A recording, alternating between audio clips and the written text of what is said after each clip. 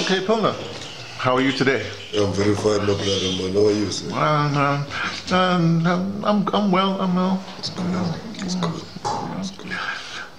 Listen, I was walking through Alice as I usually do almost every day. Well, every day because I live in Alice, and I noticed I was walking on a path, and there was a butterfly. So I'm figuring that we're ending our winter and going into our spring here. What's the seasons like for you here at the school at Umzamomhle daycare center? Do you see a change in the seasons with the attitudes of the children or anything like that? Can you just talk about that just a little bit? Yeah, man. At the moment, as I see a lot of people are popping around, to the center and asking me how they go to help me, and having some, because even last week we did have some kind of an awareness campaign whereby different people from different stakeholders were around, and it changed the attitude of the children and also the attitude of the caregivers as well, bringing some new hope that let us continue with the job that we've been given by the mighty. Even there was another reverend who came here and he asked me that what kind of thing that he can help me, or our children with that, and he also seeing the different stations like Radio 40 coming and trying to publish the needs and what we were doing in the school, and it really brings some new hope, like a new spring. But you've had hope before. I mean, you talked about this before when you had hope and people come through, but they leave, they don't stay, they make a lot of promises.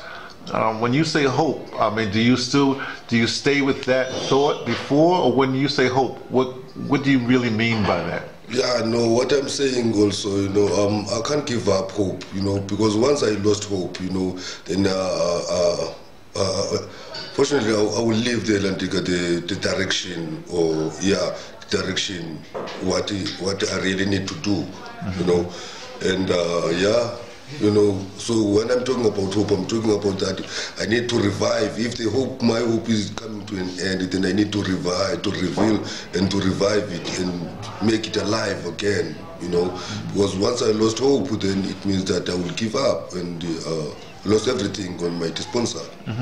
I want to go back to what I said in the beginning about the change of season. I know what you're talking about, so we'll leave that for just a bit. When I say change of season, I mean just the weather itself. Do you find a difference between winter and, say, spring, or winter or spring and summer? When the weather changes, do you find a difference in the children? Yeah, I find it somewhat different with the children, because in winter the children they don't often come to school, in their big numbers, because even the weather, they've got an influence, on the attendance of the kids, And coming to the spring, and everybody is eager to come from the spring, and everything change, and we experience a new greener pastures, you know what I'm saying, and more than the winter, because the winter is very dry, and it also affects the attendance of the kids, and their attitude also, Yeah. Do you want a lot of kids here? Well, how can I say it? Do you want a lot of children here, or do you want medium and more? What's best for you? What could work for me? I need more children here. I mean, I need a lot of children. And I know that there's a lot of children who need our help. From the center, but it's just because of the circumstances, that the center is not really conducive to accommodate all these kids, that we might need them, Remember that I talk about the inconvenience of the center, that the center is not really good for the children, and it is really not appetize them or make them to feel like coming to the center, because the center also is like the material or the building is not really good, I would love to see more children coming. Now you have 3 caregivers plus you, right now on staff on that help with the school. Yes. So how many? Ideally, how many could those 3 caregivers plus you handle, and then how many more caregivers do you need if you were to expand the school? Is what I'm asking. A round number, it doesn't mean. Yeah, but I need more numbers, because I mean, the kids. When 1 kid is equivalent to 5 kids, if you are taking care for 1 kid, it's like you're taking care for 5 kids. The amount of energy and work that you have to put. That is the energy and work that you can impose to these kids. You know what I'm saying? So it means that we need a lot of volunteers, a lot of caregivers, who can also, help to do this thing.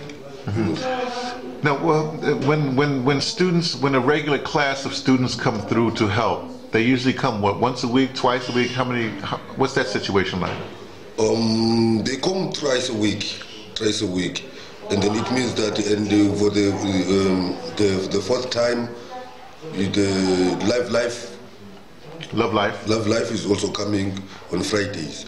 So it means that there's no really more work for me, to do. At least I've got time to breathe. You know what I'm saying? Because also when the students go and then I took over the classes, we took over the classes. You know what I'm saying? Okay, let's go day by day. Well, on Monday, what comes on Monday?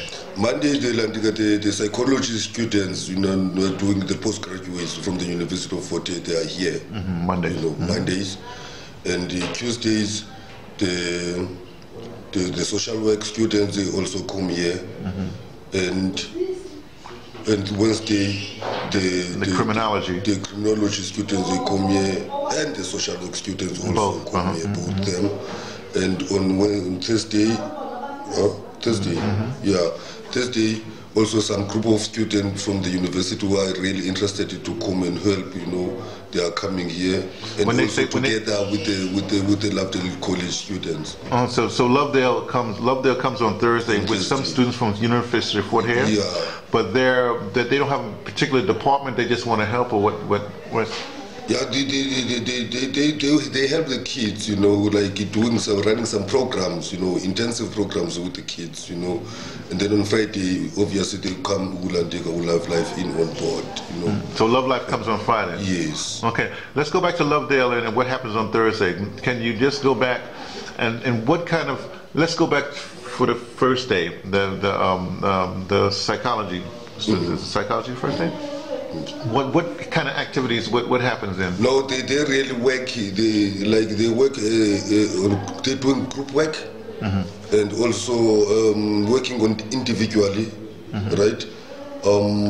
Trying to heal them, because these kids are really fucked up inside, and then they need a lot of help inside because they've been discriminated all over the world. And even to their communities, even by their family members. You know what I'm saying? So they do the family work also.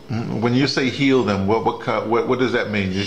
There's like physical healing, there's psychological healing, there's emotional healing. What kind of healing? It's going like psychological healing, emotionally healing, spiritual healing. You know what I'm saying? Not physically healing. Yeah.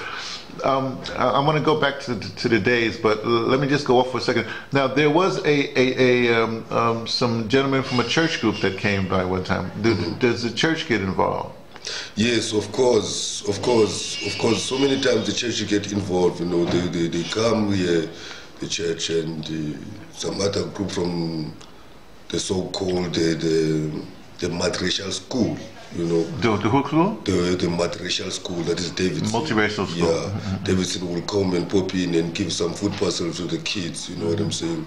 How often does the multiracial school, the Davidson school, and how often does the church people come through?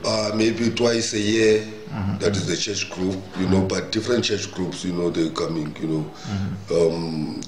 but they are not coming on a regular basis. And even the multiracial school is not coming from regular basis, but they make sure that every year they have to do something for the kids. It's either the Christmas party or also also, I mean, or the 67 minutes of Mandela, you know, or they just pop in and do and feel like doing something, giving us maybe some little bit of vegetables so that we can continue with our gardening, you know, yeah.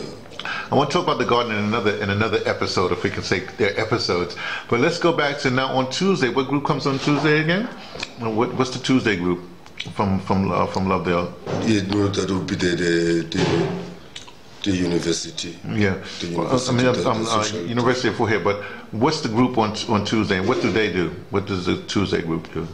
They're doing art, fine art, you know.